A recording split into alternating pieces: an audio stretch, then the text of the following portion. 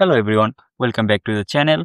DXVK DirectX to Vulkan, which helps Windows games run on Linux through Wine or Proton, is getting new update. The DXVK 2.7 just dropped and is bringing some serious upgrade, especially if you are using Intel's new Battlemage GPUs or even modern AMD and Nvidia cards. This tool is one of the main reasons Linux gaming is even possible today, especially on Steam Deck or other non-Windows systems.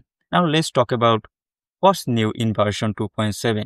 DXVK completely rewrote the way it handles graphics instructions, especially the descriptor binding model.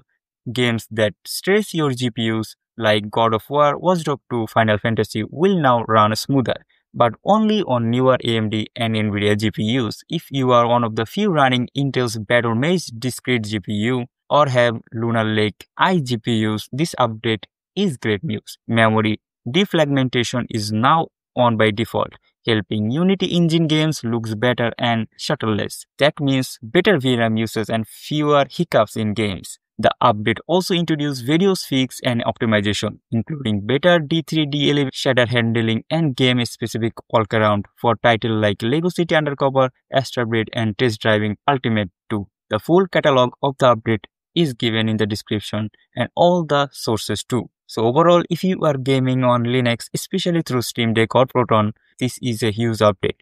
It shows how fast the Linux gaming is growing. You're gonna notice a giant FPS jump, smoother gameplay, fewer crashes, and better hardware capability. That's it for today. In this video, I don't use any B-rolls or a fancy thumbnail, so feedback from you guys gonna help me a lot. If you found this helpful, give me a thumbs up and hit that subscribe button for more GPU, hardware, and software news like this. Thank you.